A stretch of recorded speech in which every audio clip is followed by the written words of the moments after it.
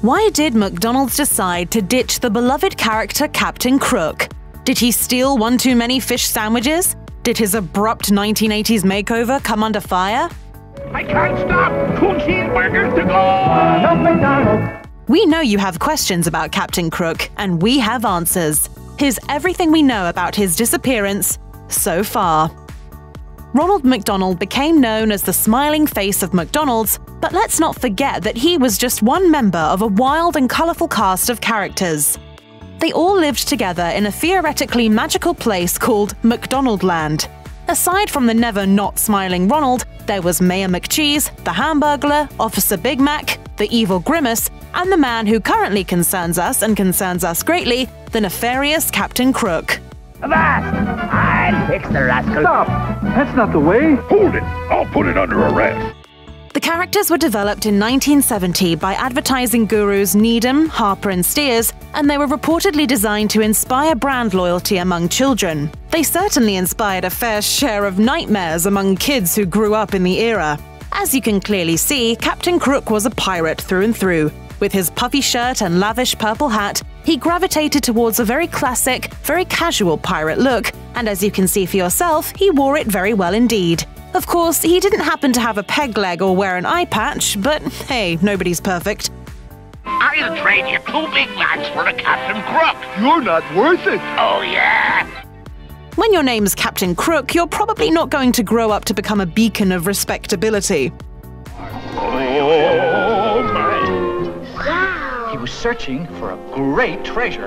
Oops, my mistake. This particular captain had a voracious appetite for mischief, a hunger only exceeded by his love of the Filet-O-Fish sandwich. Well, someone out there had to be eating them.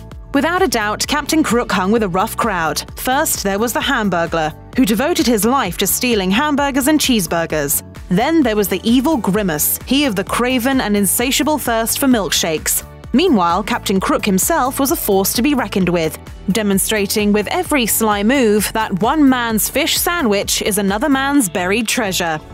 If Captain Crook looks familiar, it might be because he looks an awful lot like Captain Hook, the villain in Peter Pan.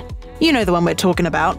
The similarities are impossible to ignore. They both had a penchant for wearing large floppy hats, velvety red jackets with lace popping out of their collars and cuffs, and of course the obligatory curly moustaches that are always so fashionable among the villainous pirate set.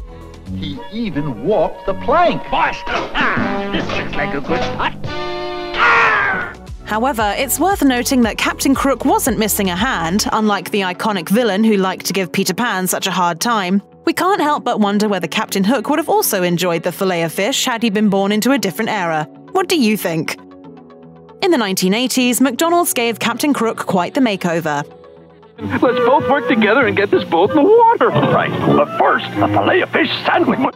Seemingly overnight, Captain Crook transformed into a far sillier pirate with a much more bushy moustache. He looked less like a villain and more like someone's cuddly, vaguely swashbuckling second uncle.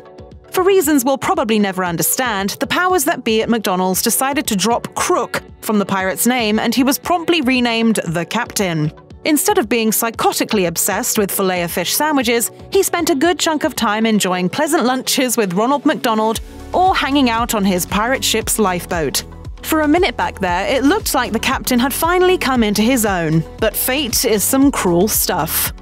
Sadly, this revamp wasn't enough to save him from a massive overhaul of the McDonaldland cast of characters in the 1980s. In the middle of the decade, many beloved residents of McDonaldland were dropped from the chain's advertising campaigns, including Officer Big Mac, Mayor McCheese, the Professor, and yes, Captain Crook. Aye, it's a different kind of sandwich and a great treasure. How's the story end? So why did McDonald's let the captain go? Perhaps it was a simple and dispassionate marketing move, or perhaps it was the result of a lawsuit. In the 70s, Sid and Marty Krofft, the creators of the children's television program HR Pufnstuf, sued McDonald's. Allegedly, the ad firm Needham, Harper and Steers had approached them about collaborating on a McDonald's campaign and then never contacted them again. Well, shortly after that alleged meeting, McDonaldland debuted with its own wild cast of characters. And this decidedly ragtag crew bore a rather striking resemblance to the HR Pufnstuf creations. The judge evidently agreed because the Crofts ultimately won the case.